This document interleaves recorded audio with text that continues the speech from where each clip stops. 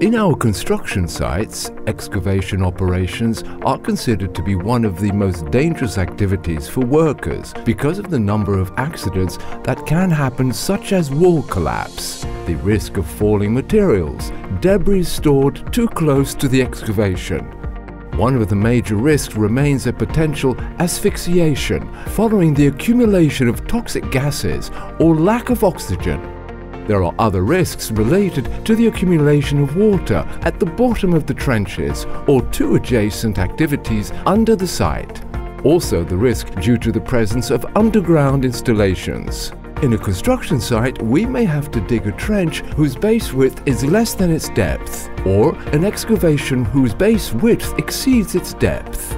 In order to avoid any collapse, we must always plan the excavation activity, namely determining the type of soil and the depth of the ditch, and an identification of the necessary control measures and risk management. This planning is mandatory. It is carried out by a competent person who will be responsible for these steps.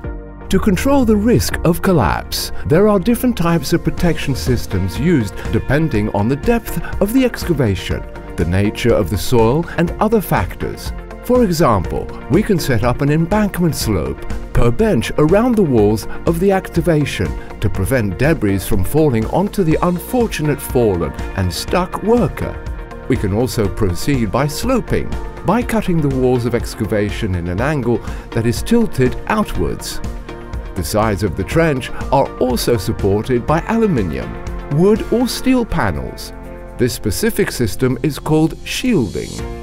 In order to prevent workers, equipment or materials from falling, we systematically ensure that all installations placed at least 1 meter from the excavation are provided with warning signs and rigid barriers. For trenches greater than 0.5 meters in depth, appropriate access and exit means must be installed to access the trenches. In addition, all equipment and heavy machinery must be kept at a distance of 3 meters from the edge of the trench. The excavation must be inspected at the start and end of the work or during climate change.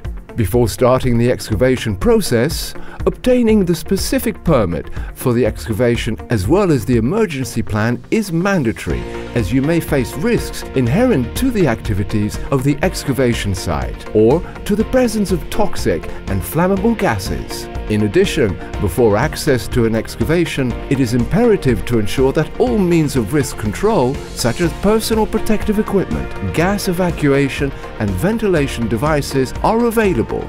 These excavation controls and procedures help us save lives and provide a sound work environment.